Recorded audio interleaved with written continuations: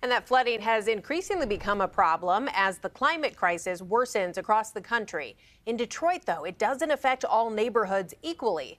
The remnants of old waterways can intensify the issue in some areas. Joining me now to talk about it is Jacob Napieralski, lead author on a study that looks into the city's buried waterways. He's also a professor of geology at U of M Dearborn. Thank you for being here today. Oh, thank you very much for having me, especially on a day with floods. Yeah, kind of prime time for you. So these are sometimes called ghost streams. For those who don't know, can you just explain the concept? What is that? Sure, these are rivers, and we studied wetlands as well. These are rivers and wetlands that used to be in the system that were part of the landscape that we've removed due to development. And so the remnants are still there, but we've probably buried on top of them. And we're talking about a significant number, right? This isn't just a few. Yeah, so Michigan was a pretty water-rich state. And so in order for us to develop and build Metro Detroit, we had to remove a lot of these waterways because floods are normal. Wetlands are always wet, and this can be seen as inconvenient for a lot of people. So as part of that early development, we devalued rivers, we removed them from the landscape, and there's quite a few. So the city of Detroit, I think they've lost about 85, 86% of their rivers since 1905, and they had lost rivers well before that as well. So Detroit is pretty much devoid of rivers, but they had a lot in the old days. So how does this impact what we're dealing with now? When you bury streams and rivers, what's the long-term impact on the city that sits on top of those areas?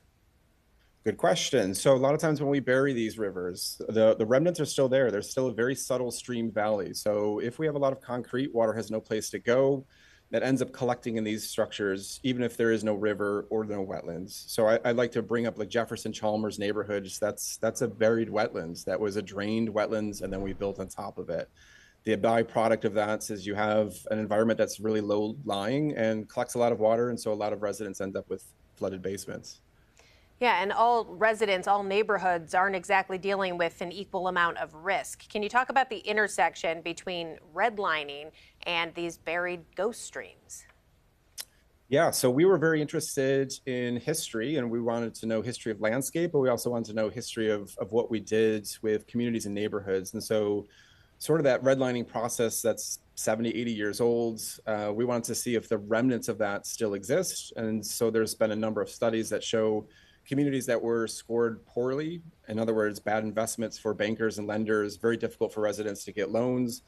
These are communities that right now, if you live in one of those, even though it's outdated, if you live in one of those, chances are you have a higher risk for public health, environmental health issues. If you live in a really good neighborhood that was scored an A, your flood risk tends to be lower, your urban heat tends to be lower. So there's a significant disparity between those. And again, a lot of these communities might be low income communities that are struggling, but also communities that don't speak English as a first language. And so I think it's something that we need to do to reach some of these people is to speak their language, break it down for them, and get them to be informed citizens. Yeah. Is there a resource? Is there somewhere someone can look at a map and see where these buried streams are? I'm working on that. So that's something that we would really like to have access for the general public so that they can go find out, do I live on an old river? So right now we're digitizing and trying to create maps that provide some information and connect it to flood risks so that residents would be able to look at their parcel of land and find out, do I live on a buried wetlands and what is my flood risk?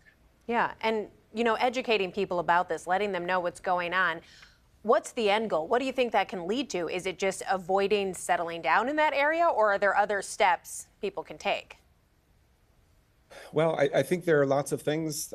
This is a pretty significant problem in the U.S., not just Detroit. And so it's something that, even in the Great Lakes Basin, there's a lot of effort to try to minimize or at least mitigate some of the flood problems that we have. But in a city like Detroit, it's an old city with a very old water infrastructure, both water that goes to the houses, but how we manage stormwater, and updating that's really expensive. So a lot of times residents end up having to invest in pumps to pump water out of their basements.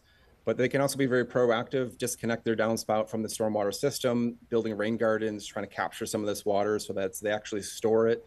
And then when we get those really hot days and we have no water, things start to dry up. They have some water that they can use that's fresh off of a rain barrel that they capture themselves.